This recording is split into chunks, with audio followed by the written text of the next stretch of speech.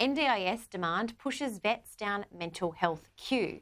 Veterans are being forced onto months-long waiting lists to get mental health support under a rebate system that pays at least $61 less per session to treat former ADF members than NDIS clients.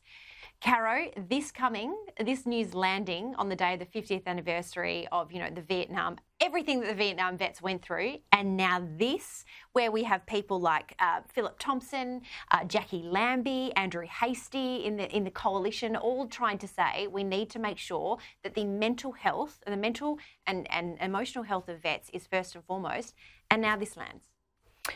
Yeah, precisely. And it was the Labor Party who was very much behind a Royal Commission into veteran suicide. I'm not sure whether they're interested in it because of the actual veteran suicide or whether it was a great political wedge. But anyway, they were at the time. Well, this is the stuff that actually matters.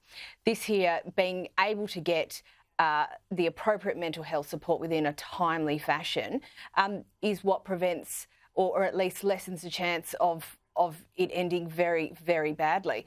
I don't understand why there would be a different categorisation for something like this, but we've historically not treated our veterans particularly well. And when you think about the number of outstanding claims they have against the Commonwealth, it's just absolutely extraordinary. And then, you see something like the Higgins case and how quickly that was settled by the Commonwealth last year.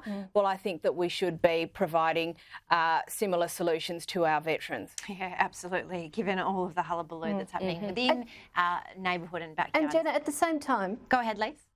And at the same time, you've got Labor saying no to a request for the Royal Commission to have an extra 12 months because it is such a complex and important issue. So we aren't doing the right thing by our veterans.